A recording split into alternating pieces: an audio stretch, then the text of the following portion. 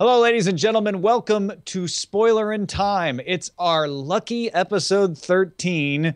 And on this death-defying, I think is the word I'm looking for, episode of Spoilerin Time, we are going to talk about the Rick and Morty cartoons on Adult Swim. We watched all of them we could get our hands on. We're going to talk about the most recent episode of Cosmos, where they talked about the universe. We're going to talk about the most recent episode of Archer. And if that weren't enough, I am continuing my The Shield adventure with episode 5. Yeah, Where should we start, Brian? Wait, I'll tell you what. We don't want to spoil the shit. I say let's start with the Cosmos, right? Cosmos is the easiest one because you're not really spoilering the fact that the universe exists.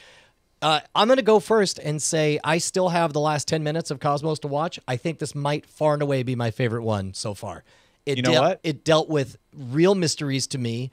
It dealt with issues that I understand the rote answers for, but very much valued the highly visual representation of those problems. I liked the fact that they unabashedly start, before the opening credits, they started full on with the cartoon and set up that narrative. The idea that the sky is filled with ghosts, the idea that everything we see is in some way a lie. I loved it. It was one of those transformative aha moments. It's the closest experience I've had yet to watching the original series. I think you're right. It is my favorite episode for sure. The cartoon bothered me less. It still bugs me a little bit, but I thought it was used well this time. They kept it in little short bits. I love this topic. It's one of my favorite topics. The evolution of the cosmos. There are certain places where I wanted them to get into more detail, but I also totally understand why they didn't and probably couldn't. So that's a fine line that they're walking that I'm okay with. And I felt like this is one of those episodes where you can really blow people's minds. And even though they brought the calendar shtick back, and at first I'm like, oh, I liked it this time. Again? I liked it. Still worked. Yeah. It worked really well. Yeah, you know what? Another thing they did is, and again, somebody sent an email saying like the cartoons that Brian's always railing against. I don't hate them. I just don't resonate with them as well as everything else. Especially, I felt it during this episode because as they told the story of all the people and minds that led up to Einstein's realization of special relativity and so on, they acted him out with real actors. Now, granted, they didn't have any speaking lines. I think that's the idea, is that if it's going to be narrative, you can recreate as long as it's window dressing to show you what it might have looked like, give or take. But if you're telling a story, it's got to be in cartoon format. I haven't figured that out. But I rather liked that little recreation, those little vignettes of somebody pretending to be, Faraday or Einstein or whoever else. And I like the fact that they don't use the person that you expect as the focus of these episodes. This could have easily been an Einstein epispisode, right? Sure. They could have just totally focused on Einstein. But we all know about Einstein. And of course, they weren't remiss. They acknowledge Einstein and his important contribution, right? Fundamental contribution. But I like that they used Herschel because, and they've done this in a couple of these episodes where they're like, actually, yeah, okay, Isaac Newton, but let's talk about a different scientist that maybe you haven't heard that is very important to understanding this topic. I still feel the show lacks poetry. And that's the best way that I can put it, because this was that episode where I'm like, yes, I cannot find a logical fundamental flaw with this episode. I like the way they presented it. I like what they did. They had one minor snide remark about religion, but and not just in religion in general. They're very clearly poking just the young Earth creationists that say that the world is 6,000, 7,000 years old. And again, I was like, I don't think there's that many people who believe that, but okay, there are some people. Whatever. I just feel like this show doesn't move me as much, and I don't know if that's just sentimentality. I don't Almost know certainly. I got to imagine, because understand, as adults, 20, 30 years after the publishing of the original Cosmos, part of what made it amazing to us the first go-round was hearing these ideas for the first time. And that's what's mind-blowing. And in that regard, they're telling many of the same ideas and updated. So in that regard, someone like my daughter is going to have the mind-blowing experience that you and I remember as a kid. So I almost want to handicap our judgment of it. Yeah, maybe. Because we have two things. First of all, you can never go back and experience learning these things for the first time. Second of all, we've had 30 years of hero worship behind Carl Sagan behind us. So there's no way you and I are being fair about this at all. However, all that being said, on this series. This episode, to be honest, is probably the first one I would show someone to say this is what the show's capable of. And I felt like this is the show they should have led with because it eases you into it. Everybody loves to hear about like the relativity and the exploding universe and all of that stuff. That's kind of the mind-blowing stuff, right? Yeah. And I think what they were trying to do is like, well, we'll start with the things that relate to being human first because these are the least human. And maybe because I'm not human, I prefer this topic. I don't know. Yeah, man. I don't know what else there is to say about it, but you were saying that certainly nothing shocking that I missed in the last 10 minutes. I'll go back and watch it. I don't remember exactly what happened in the last 10 minutes, but no, there was not some. What I can tell you for sure, there was no point in the last 10 minutes where I like, whoa, this whole episode just changed. Like it pretty much carries on where you think it's going. All right, let's real quick. Not a lot to say about Archer. Obviously, new episode coming out tonight. This episode was sort of like a non-starter for me. It was, again, I never regret watching Archer, but like, I can't tell you what happened outside of they all stood around complaining about how they're not very good at their jobs. It felt like a clip show, right? Well, even though it wasn't the same structure as a clip show, even though it wasn't a clip show, right? Because it was them standing around reminiscing, like, and then tell me more of the story of what happened. Like, it all started when we landed the plane, and you know. Yeah. And again, like the fact that clearly everyone turns out okay. I mean, again, I don't watch Archer for its dramatic tension, but I do feel like it might have benefited from not knowing how everything's going to turn out at the end. And at the end of the day, like I'm still waiting on Shirlene's country music career to go anywhere, and I'm still waiting. And now they're like, okay, now we're not coke dealers, now we're arm dealers, and I'm just like, I don't know. The fundamentals, like I like that, like how long are we going to go with this cocaine joke? Oh, now they're arms dealers. That actually fits a little better. Okay. You know, that keeps it a little more interesting. I feel I'm 50-50 on the Charlene thing. Like I would like to see that play out, but I feel like that is coming.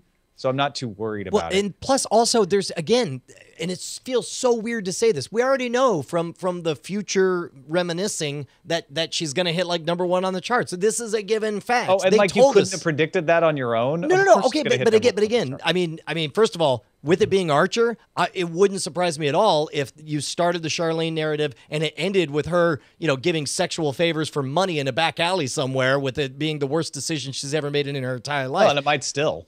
I mean, well, okay. I mean, it might, but it is Archer. I still know that along the way she'll hit #1 because they made sure to shout that out, you know, the first episode. You need to let it go. I do. There's a lot of things I clearly need to let go. If I can quote Jeff Kanata. Yeah. Yeah, I don't have anything else to say about Archer either. It's not a horrible episode. I'm not trashing it or anything, but it did feel a little like it was getting us from last week to next week. Yeah. Just kind of like, oh, we need to resolve that Columbia storyline. So here we go. I do think that the Rick and Morty series has a lot of good science. So if you like Cosmos and you like dirty cartoons like Archer, it's kind of like mathematics that you're going to like Rick and Morty. Sure. Although I love the lip service they give to everything. The fact that everyone's clearly made of rubber and that no problem can't be fixed by the waving of hands. Man, and I mentioned this earlier, very weird for me to start off so annoyed by the over-the-top being gross for gross sake stuff, and then eventually just sort of you become inured to it. And I wonder if that's something that they feel like is necessary to capture the 15-year-olds in the audience, or what? Maybe. Like the fact that he's always got a little like something slobber flowing out of his chin. He's burping a lot. That feels like, oh, we need to appeal to the younger folks. But it's kind of weird because, like, I hated it the first 2 episodes, and near the end, I was like, why don't I mind this anymore? I never got used to the spittle on the chin. That still bugs me. But the burping sort of that's I got totally used to, and it definitely reminds me of Doc Brown. I feel like it's a joke on Doc Brown, where like, what makes Doc Brown talk like that? Because he's constantly got indigestion. Yeah, well, and is drunk at all times. And is drunk, right? Yeah, exactly. But I do love the dynamic of Rick and Morty, the sort of like brilliant scientist who can basically do anything. Just ask him, and if he's not too bothered, he'll make it happen. And the grandson who's like got all the morals and is actually not very smart, and they don't hide that fact. No one's trying to pretend he is. Yeah, Rick just is like, yeah, I just like hanging around with it. I'll tell you, Chris Parnell, by the way, who's also in Archer, plays the dad in that. Like, the dad very quickly became one of my favorite characters. Did you notice he's not credited in the post-roll credits? He's only in the pre-roll credits. I did not notice that. Well, what's weird is the stuff I see in the post-roll credits, like it'll say Dan Harmon was in it. I was like, wait, what? And I go to IMDb and they're like, yeah, he was the second guard. Or it's like a Rob Schrauber. And again, this is because I'm super into the Harmontown podcast. I know a lot of these guys. And it was weird listening to that podcast as Rick and Morty was being developed and to see there are brief moments when very clearly it's as though somebody had a tape recorder in the room listening to Dan Harmon talk, complete with his stammering and these bizarre ideas coming in. Like one of my favorite moments that was very Dan Harmon was at the end of Anatomy Park after the credits when he's in the conference call, the way they recreated the conference call. And it was this bastardization of compromise where it's all that, that group think speak of like, well, their feeling here is that, it's just not testing and we need to blah. And he just hangs up and he's like, compromise park. Loved all of that. It's amazing. Yeah. I loved all of these episodes, even the pilot, which I agree with you was kind of stiff and a little over the top, but I watched it later so that I could see the parts that I had already learned to like still in that episode a little bit, and I'm hungry for more. I think they're still airing, right? Yes, yeah. Looking back on it, man, there's some. All right, let's just real quick some of the highlights. I think the whole idea of the Meeseeks thing was brilliant. Hi, Mr. Meeseeks, look at me, and the fact that they never abandoned that trope, right? Like when there's 30 of them, they're still each one every time they say anything, like in a huge debate. Yes, I'm Mr. Meeseeks, look at me, and I think we need to do like Robert's rules of introduction and so on. And that was the same one where they did the Jack and the Beanstalk thing that had like the Mr. Jellybean rape scene. And who ends up being the king? It was so dark, man. Yeah, real dark. It was. I can't like it's. Again, like maybe that's a good point that you get people used to burping and spittle on faces, so you got to ramp things up to where you could swallow that episode because that's. Although there's a line, right? They don't show anything. It doesn't. It is on television after all, so they pull back if anybody's listening who hasn't seen it. Yeah, it isn't quite as bad as we just made it sound, but it gets right up to that line.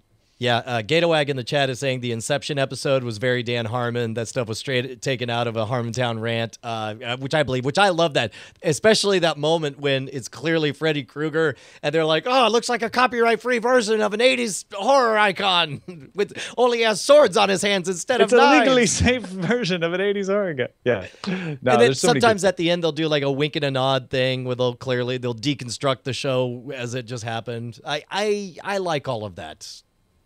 I do too. All right. Shall we finish up with my venture into the Shield episode 5? Yeah, and keep in mind, it's also my venture into remembering what happened on the Shield. So what happened on episode 5? So this is a Vic Mackey production. This is all about Vic, and he is in control. Remember, I liked episode 4 because we saw him losing control. This is him regaining control. They go and they do a coke bust. And he decides that, he works hard for the money. Also, this is the one where we learn about his child getting autism. He's going to need a little money. So he plans that, like, we'll take, of the 6 bricks when we bust the Armenians, 4 will go to the charge, to the evidence room, and 2 will go with us. And then the one... Julian the gay cop, sees him, right? Who doesn't want to admit he's gay yet, although that's a sidebar in the story, sees it happen. And reports it to Acevedo, who then tries to bust them. And it's all a comedy of errors in a way, except not comedy in any way. It's a tragedy of errors in that they're able to get away and show like, no, it was the weapons that we were after, and here they are, and they get away with the coke.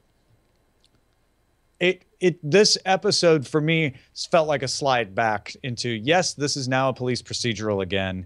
And yes, Vic is he's not invulnerable because we learn about his kid's autism, but I feel like it's still pieces being put on the table. It still feels very first season. I am seeing a cop show that I have seen before since then, and it didn't surprise me in this particular episode. So for you, it was just sort of like I don't know, this backslid on your enthusiasm for it, I guess. It didn't actually. My enthusiasm's still good for it, but this didn't advance it. Like I'm desperately waiting. And I'm not trying to fake it. I'm waiting for that moment where I go, oh, now this is getting good. Yeah. Right. And last episode, I started to see a little bit of hints of that, because what's good is Vic Mackey shouldn't always win. Right. You know, like there needs to be that tension, that conflict, and the surprising ways in which his story takes a turn, because I think I know where it's going and I don't want it to go there because that would be boring. This episode, Vic Mackey's story went where I always think it's going to go. And so that I was like, all right, we're still laying that foundation. That's okay. If I get 6 more of those kinds of episodes, then I'm going to start to get bored. Yeah. Well, and again, like if your purpose is to be surprised by a massive failure, you have to set up like, you know, if it's going to be an upset when the Bulls lose, you have to see the Bulls win a lot, right? Right. Yeah, totally. Yeah, I get that. So, you know, and we did have the little bit of a twist, although you sort of see it coming, where Vic shows up to comfort I can't remember her name. Which one? The cop. The cop chick? Yeah. She's studying for the sergeant's exam. Yeah, with the that's right. And then he leaves, and then Vic shows up, and they start making out. Yeah. Well, okay. Man. Okay, just keep on going. I'm glad you're sticking with it because I'm committed to watching at least one every week. I want to get consistent about this. Fundamentals, you know, just laying down a bunt. Yeah. Moving the runner over.